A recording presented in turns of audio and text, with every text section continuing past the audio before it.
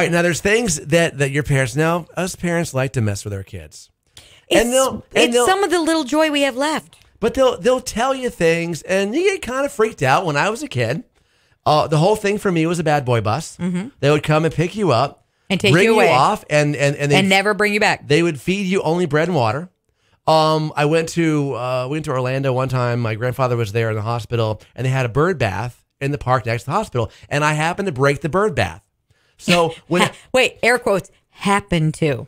Young boys when they're like 7 years old. Before and after that too, but yeah. Yes. So anytime you hear a siren, it's like, oh, bad boy bus is coming. They finally found the bird bath smasher. It's like, oh, so they freak you out. Now there's some things that you've been told that aren't really true. All right, there's 5 here. Number 1, that it was illegal to have the dome light on in your car while driving.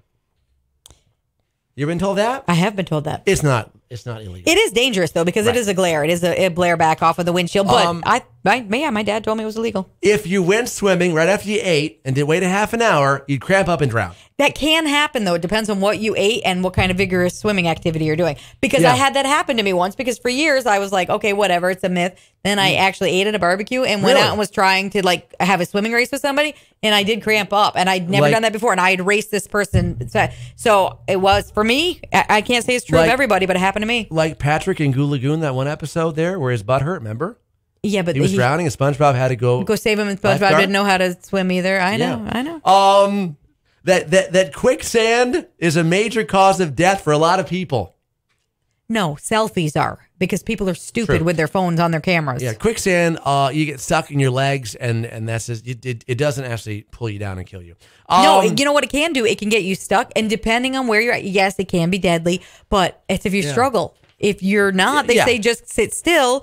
And first of all, you shouldn't be traveling in an area with quicksand by yourself, and they can pull you out. It doesn't like pull you down like they make it look like in the movies. That if anything bad hits your permanent record, your life is ruined.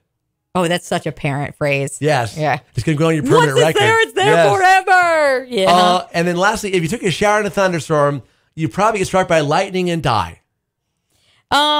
That actually can happen. It can happen, but the likelihood, and then it's really it's hitting your house and whatnot. Is it possible? No. Yes, but it's not. We've lost TVs to lightning. Yeah, through a window. Yeah, that happens. Yep. And we were told if it's lightning outside, don't take a shower, because lightning could actually come through the window, and you're wet anyway, through the window, and you could die. Through the wall. No, wrong one. Oh yeah. All right. So there's some things you've been told over the years growing up, that really aren't true, like those 5.